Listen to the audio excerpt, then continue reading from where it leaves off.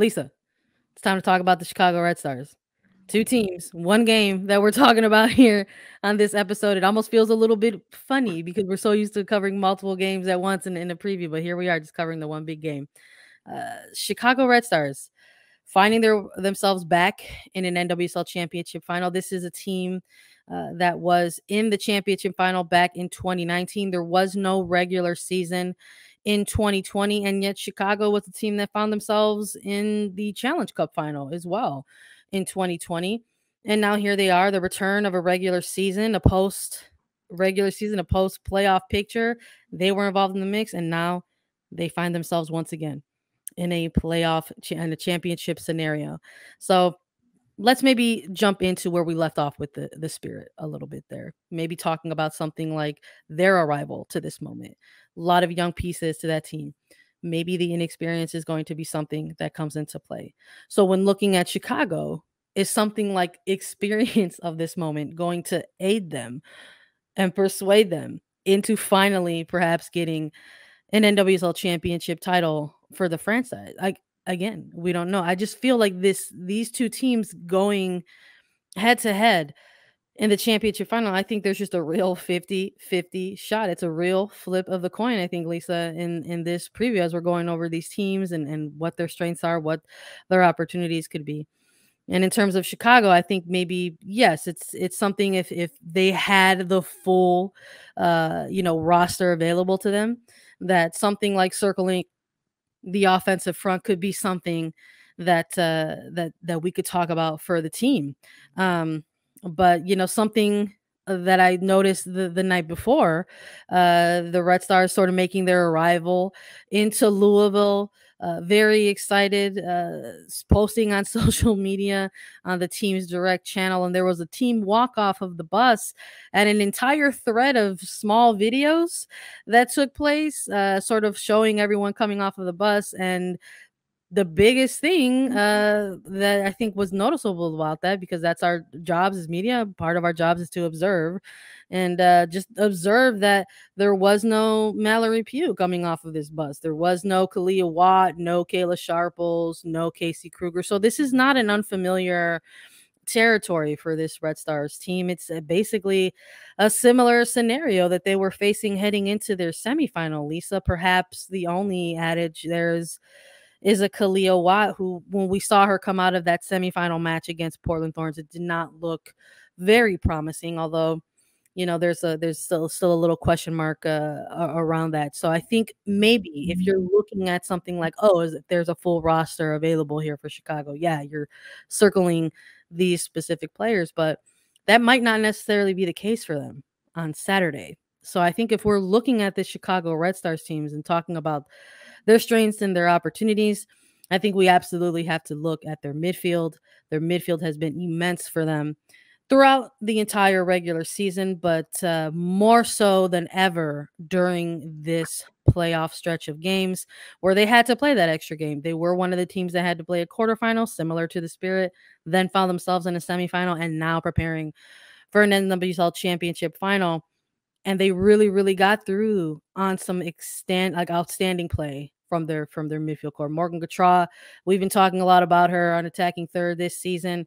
And again, having an MVP type season for her team, really putting in the work and walking away with player of the match honors for that semifinal. And I think it really does sort of begin and end with this particular player. Sarah Woldmo extending the lead in that semifinal, another one of their midfielders who has had a great amount of success for them in that middle third. And I think it will really, really be dependent on how the midfield can or cannot find themselves sort of dictating the tempo in that middle third to sort of see how things go.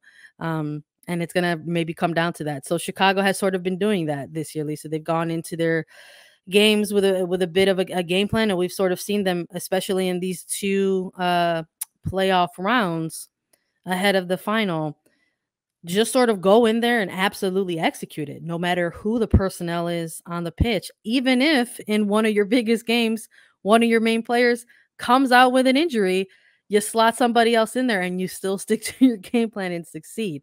So I'm a little curious as to what exactly that game plan actually might be in this championship final, because that's another thing that the Red Stars have shown us a little bit during this final third stretch of the season into the playoffs, is their ability to sort of adjust and sort of adjust based on their opposition in front of them. So I'm very curious and excited to see how they're going to be trying to keep that high octane attack from the Spirit at bay in this match.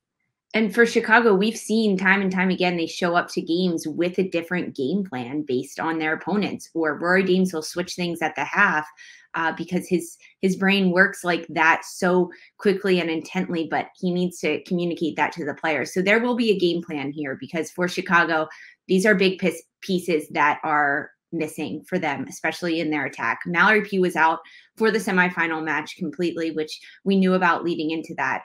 Now to not have her again for the final, that it hurts Chicago a little bit for sure.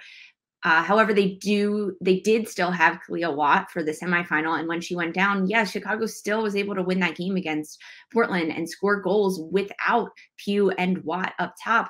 But they're big pieces to be missing. And Washington Spirit is aware of that. And Sandra, you said it best. Without some of these star attacking players in the front line for Chicago, the Red Stars are going to rely on their midfield unit. They have to. There's no way about it. Katie Johnson, I'm sure, will slot in as the number 9 center striker position. That's who went in for Kealia Watt after Watt went down in the semifinals. So I imagine that Johnson will get the start as that center number 9 striker. She does a fantastic job. She is a really good player, and she's been playing alongside or subbing in for Watt throughout the entirety of this season and been learning a lot from her. Having that relationship between two forwards is key, especially in moments like this when Katie Johnson now needs to step up and fill those holes that Pugh and Watt are both leading. And Johnson has a different approach to the game than Watt does, or even Pugh in that sense. She has a lot of creativity going forward, and she's not afraid to take things herself. But we see her dishing the ball off a lot. She did score in the semifinal match, and I think that that's the energy that Johnson needs to bring through this game. If she gets just a window of space to shoot the ball, she has to let it rip, and she has to let it rip with confidence, just assuming it's going to find the back of the net. To have that confidence as a striker when you're shooting the ball, it really translates into the shot and the power and the technique of how you shoot it, and ultimately hope to find the back of the net. And to have Katie Johnson in the attacking end will provide a lot for Chicago, but they need to rely on their midfield. And it's a midfield that has had their moments of great attack and moments of great unity. But now is a game when they need to have players like Vanessa DiBernardo pushing forward almost every single play to get into the attack and to contribute, because she is one of the veteran players that has a lot of minutes under her belt as a Red Star, with Rory Dames, and knowing how to play in these big time game moments. So I think a player like DiBernardo is someone that a lot of eyes should be tuned in on. If she can be that attacking support player for Johnson and Hill up top, it'll make a difference for this team, knowing that Waldmo in behind is holding, and that defensively trust your defense. So I could see Chicago exposing themselves a little bit more than they have earlier in the season, but while also understanding that a team like Washington Spirit, with all of the speed they have up top, they can play a quick transition and get in behind. So it's that balance that is going to be tricky for the Chicago midfield to do, but I think they'll find it, and they will be fine with it. And looking back to the semifinal match against Portland for Chicago, Cassie Miller, goalkeeper for the Red Stars, fantastic game. She had 7 saves against Portland. In that match, Portland was very heavily attacking against Chicago, and Chicago tried to bunker in and play that defensive style that they can do, while then quickly looking to spring forward and get into the attack. But they can't let that happen against Washington Spirit. There's too many times that Spirit have forced opponents to make mistakes defensively, and then they just jump on top of the ball. So Portland had 24 crosses against Chicago in the semifinal match. That's a stat stat that if I'm Rory James and I'm Chicago, I'm looking at and saying, we need to eliminate all of those crosses coming into the box and not just rely on Miller in goal to jump up and grab all the balls and save them. So that's one of the biggest areas that will be really fun to see how it unfolds on the pitch. If Washington continues to go forward and attack and look to go centrally, or maybe they look to keep the ball wide and send crosses in, how can Chicago defend that, keep the ball, and then move forward down the field without having Watt and Pugh up top? That's the biggest question mark. And I think that's really tricky for Washington as well to kind of assess how they're going to scout a team like Chicago, not knowing what their game plan is going to be, because it will be different in this match. So the first 10 minutes of this championship final, it'll be a lot of reading your opponents, understanding what they're bringing to the table, understanding how they're looking to attack. And then we'll see pieces being changed, whether it's personnel on the field, changing positions, pushing in tighter into the midfield, or actually spreading out wider, looking to attack the flanks and get numbers up in the wide areas of the field.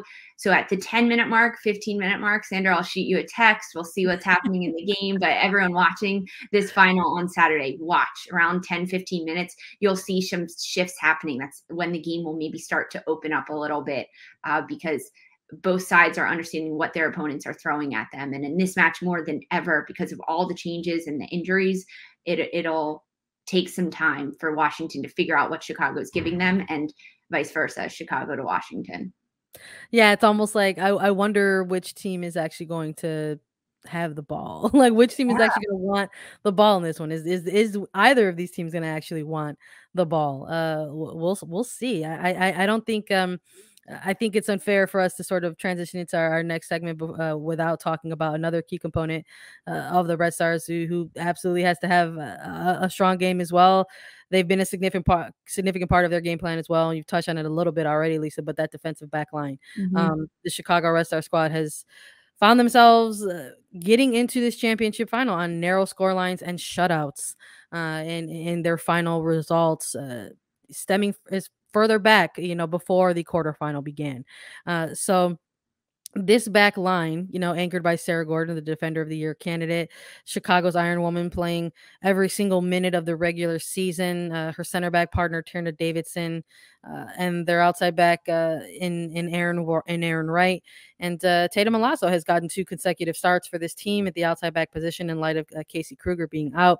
So this is another moment for this defensive back line to try to see what they're really about, because I think this is probably, if you ask them, this is probably their biggest test of the year, right? It's the biggest game of the year, and so it'll obviously be their biggest test of the year, going up against this sort of attacking offense that contains a Rodman, a Hatch, and a Sanchez, right? So I think that's another maybe easy one for people who are looking, the casual fans who are coming in to just take a look perhaps at the biggest event of the year in NWSL. If they're looking for matchups, that maybe they're looking at Chicago's back line going up against that strong front line of Washington Spirit.